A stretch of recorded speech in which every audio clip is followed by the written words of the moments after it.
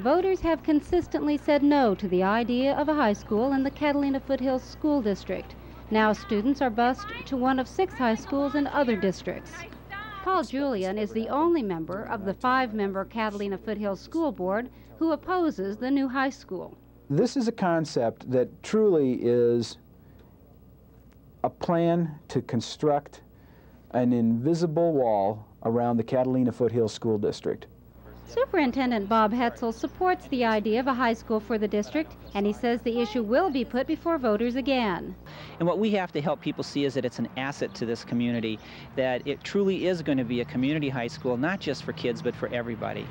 The high school is a volatile issue in the Catalina Foothills School District. Many feel it has polarized the community. Judy Botwin is president of the Orange Grove Family Faculty Association.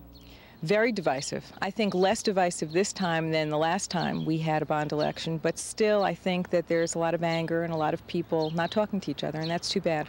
I was told that coming out of the polling places yesterday, whether they were for or against the high school, everyone was angry. They're angry because it isn't passing, and they're angry because they have to keep voting again. And you know, it's split the district.